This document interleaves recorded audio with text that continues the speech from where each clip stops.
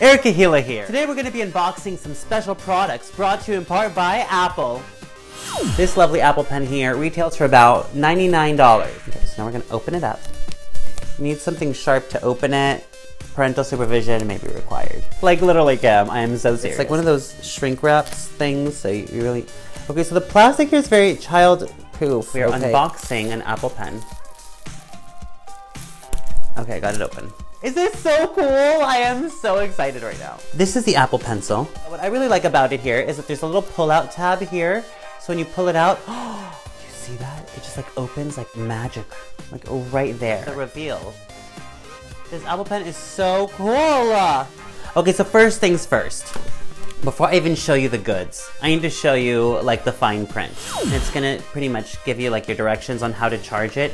It's pretty basic and standard. I will show you how to charge your pen in just a second. It comes with an extra tip. This is the part that you connect to the wall outlet, and this is where you connect your pencil. I'll show you in a minute what I mean. The tip comes off, and this is a little charger. Simply grab your phone charger that is connected to the wall, grab your charging component provided to you. Once this part is charged and connected, you want to grab your Apple Pen, remove the magnetic top, and then connect your Apple Pen so as to connect these two magnetic features together. Second simple way to charge your Apple Pen, insert it into your iPadPro, just like so. Another really cool feature about the Apple Pencil, I've been calling it the Apple Pen the entire time. God, whatever. Another really cool feature of the Apple Pencil, or Apple Pen, since it doubles as a pen, a brush, a pencil, and anything else you want to do except draw on your eyebrows. Hidden beneath the logo of your Apple Pencil is a weight that causes your Apple Pencil to stay where it is, so you never have to worry about it rolling off your table.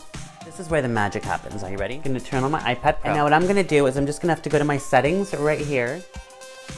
Insert your Apple Pencil via USB. Select pair. Congratulations, your Apple Pencil is now connected. What am I saying? After a while, it doesn't even sound like English anymore. Right? I know.